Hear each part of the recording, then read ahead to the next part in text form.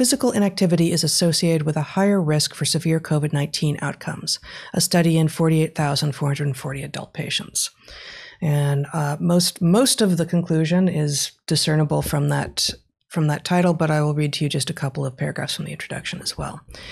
The U.S. Centers for Disease Control and Prevention, the CDC, has identified risk factors for severe COVID-19, including advanced age, sex, male, and the presence of underlying comorbidities such as diabetes, obesity, and cardiovascular disease. However, there are no data regarding the effect of regular physical activity on COVID-19 outcomes, even though a lack of physical activity is a well-documented underlying risk factor for multiple chronic diseases, including those associated with severe COVID-19. They then go on to say that the U.S. physical activity guidelines suggest that all American adults engage in 150 minutes of activity every week, and that includes just a brisk walk actually counts towards this. So what is that? 2.5 hours of merely brisk walking or more a week of physical activity counts as sort of meeting the guidelines. Next paragraph. During the pandemic, populations across the globe have been advised to stay home and avoid contact with individuals outside of one's household. Lockdowns and other measures that constrain travel have restricted access to gyms, parks, and other venues where people can be active. In the USA, education about the benefits of physical activity and advice to maintain or increase physical activity during the pandemic has been essentially absent. While pre-pandemic levels of physical activity were generally insufficient, pandemic control measures have likely had the unintended consequence of reducing physical activity even more. Indeed, early studies indicated a significant reduction of physical activity levels since the beginning of the pandemic. So that's the setup. And indeed, they refer to another paper that was published just last year, which does indeed find that while, and this is all, it's self-reports, and indeed this paper itself is self-reports of physical activity as well, but it's a way of self-reporting that has been otherwise demonstrated to be pretty accurate.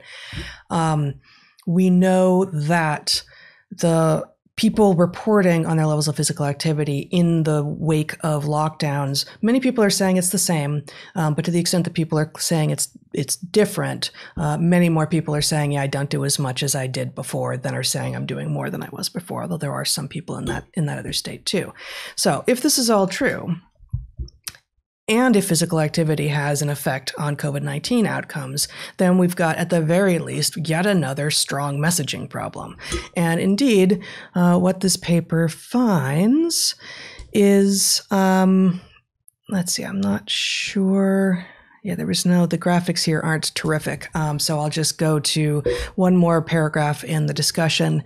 The magnitude of risk for all outcomes associated with being consistently inactive exceeded the odds of smoking and virtually all the chronic diseases studied in this analysis, indicating physical activity may play a crucial role as a risk factor for severe COVID-19 outcomes. So, again, like we've talked about before with regard to obesity, there are some things that aren't even hidden, but that are hidden from conversation, that are hidden in the media, that are not discussed, that you actually have control over, and even more than obesity, because some people, once they have become obese, especially if that's due to developmental intrusions into their lives, over which they no longer have any control because now they're adults, many people who are obese are actually going to have a very hard time getting unobese. And that's not to say that you don't have agency, but it's tough. But do you have an ability to get active? Does everyone, in fact, have an ability to simply walk briskly for 2.5 hours a week? I say yes. And are there rare exceptions? And if you don't, sure, it's an emergency that you develop that capacity, that you build up to it. Exactly. So I just wanted to add here, I don't think this paper discusses masks. It discusses activity. But I want to point out the absurdity in light of this of two things. One, as we pointed out over the last couple of weeks, the idea that one has to wear a mask outside, which is a completely unscientific it's an anti-scientific conclusion. But that conclusion portrays the world as 100% dangerous, where it is in fact 99% safe by virtue of the fact that it's 99% outdoors and the thing doesn't seem to spread outdoors. At least it hasn't learned that trick yet. But the fact of that misportrayal in conjunction with the idea that even outside, because it's all dangerous, you must wear a mask, that idea which reigned until a couple of weeks ago, that means that to the extent that there was a question about should you go outside and be active, there were really two things marshaling against it. One was outside is dangerous. So yeah, you should probably go out and be active, but you're not escaping COVID out there, even though you really are. But the second thing is that it complicates being highly active, right? Does. As bad as it is walking around with a mask, running around with a mask, or biking around with a mask, or any of those things is awful. And so it makes it less likely that people will choose to do it. It's harder to do. And in many places, it was actually forbidden for a while to just go outside at all. I mean, I think indeed one of the studies we talked about early, which had this very strange result about dog walking being associated with higher rates of COVID, and I think that was in Spain.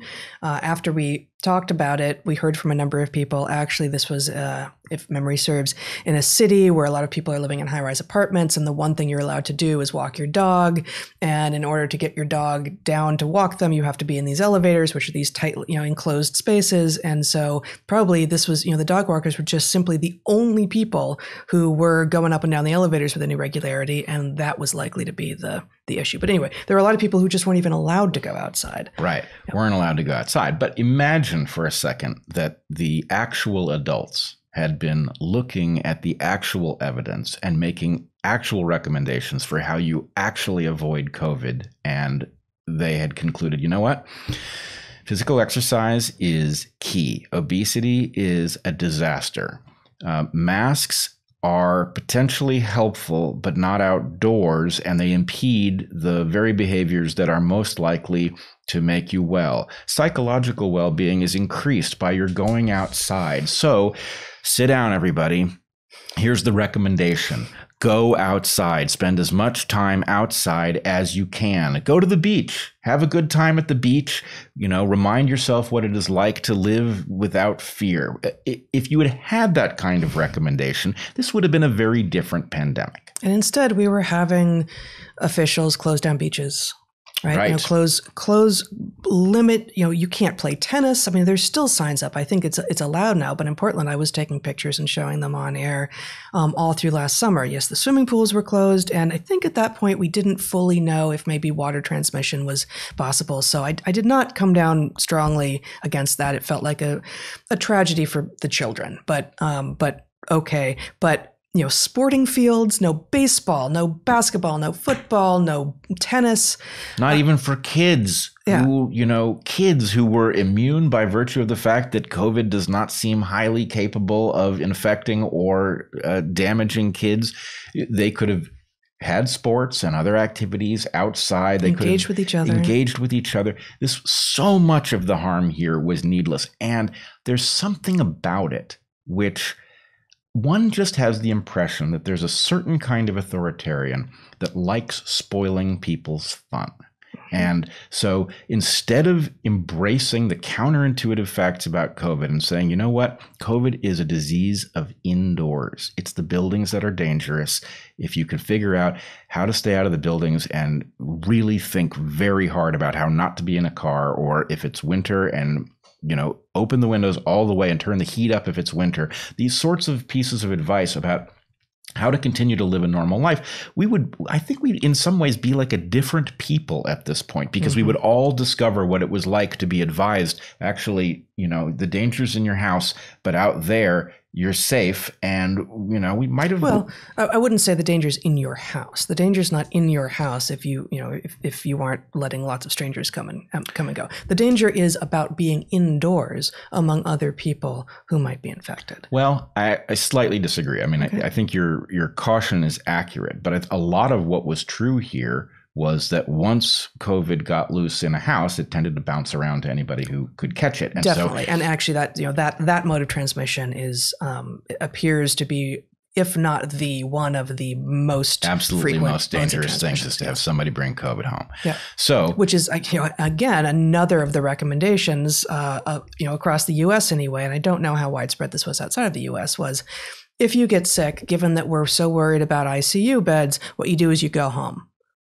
Really? You just guaranteed a lot more people are going to get sick. Yeah, right. Exactly. And so anyway, we will never know, but I do wonder if this might not have been an enlightenment, if instead of having fingers wagged at us for smiling outdoors at each other without a mask on or whatever it was, right? If instead of being scolded for the sense of relief that you should have had outdoors, for those of us who did experience it, right? We also experienced stigma for apparently not being decent, right? That was preposterous. That wasn't science. Well, and I mean, there was just across pretty much every domain that SARS-CoV-2 touched, there were simple rubrics that people felt empowered to use against other people to increase tribalism, to increase fear, to make their own selves feel better. And just, here's an anecdote, which maybe I've mentioned before, but I was walking outside without a mask at one point, big broad path, and there was a woman coming towards me with a mask, and she saw me, and she saw someone way behind me, and gestured at her and yelled in my general direction, "Thank you for wearing a mask." Like, you are yelling. You are actually if you are sick, the mask is not going to fully block when you're yelling. And I'm not speaking because I'm actually interested in not getting you sick. And I'm more than 6 feet away from you. And all of these things are true. And the idea that signaling to someone you don't know about how awful I am is making you feel better, can't we all get a life at some level? Like, aren't we all capable of bringing something to the world that actually builds it up? Don't we all have some ability to create or to build or to heal or to communicate or to adventure, to discover, to analyze? Like, these are all productive, amazing activities. And I haven't begun to exhaust all the possible verbs of productivity and building that humans can involve themselves in. And, is critique a important part of the human endeavor? It certainly is. But anyone whose job entirely is about critique is not really doing the world a service. Yeah, I mean, I agree. Although, I sort of think of critique as the good version and criticism is I'm not sure that most people will agree with me. I'm not sure that anyone really will, but I've thought about this, and I don't think that as much as critique and criticism are kind of flip sides with different connotations, and critique is the positive, and we know that critique is absolutely necessary in science and in art and in all endeavors. If the only thing you engage in is critique, I don't think you are doing the world the kind of service that you imagine you are. Oh, yeah, definitely. I guess there's a sense, how there were teachers who had a really deep insight into human development, and yes, they were part of the schools, but they also were sort of above that level of, rules and regs, right? Mm-hmm. They were flexible. They had nuance. They were about discretion. And then there were other teachers who were just all about the enforcement of the rules to the letter without any consideration of why the rules necessarily existed. Sure. I feel like we are all somehow being reduced to some schoolyard that is being ruled by the least imaginative, buzz-killing, rule-loving, authoritarian nanny teachers. And we just got to rebel, right? Yeah. The fact is, there are places where the rules are essential, and there are other places where somebody made them up because they wanted to tell you what to do. And I guess there's 3 categories, really. There's places where the rules are essential and they have to be the right rules. And then there are places where the rules aren't essential, but if you're going to have rules, they have to be the right rules. And then there are places where you don't need rules. And if there are rules at all, you should be free to ignore them. Right. But in this case, right, it is amazing to me that in some sense, the solution to a huge number of the problems created by COVID, problems that none of us invited, mm-hmm. right? A huge number of those problems were solved by going outside. I mean, even the social distance that this put between us didn't need to be maintained in the same way outside. That's right. Right. And, if, we have this saying in the Pacific Northwest, there's no such thing as bad weather, just inappropriate clothing. If you have to discover what you're going to have to do in order to be outside in the winter because there's a new wrinkle that makes it hard to be inside, right? Okay, that's the thing we should have advised people. Here's the gentle slope to getting yourself active in cold weather in your environment or something like that. And, I feel terrible for our species that we allowed this to happen to us, and not just, the disease, but the way we botched the coping mechanism. We just screwed it up. Well, I love this framing of yours. The idea that instead of this just debilitating debacle, worldwide debacle that we find ourselves in now, it actually could have been the opportunity for another enlightenment. Yeah. How tragic.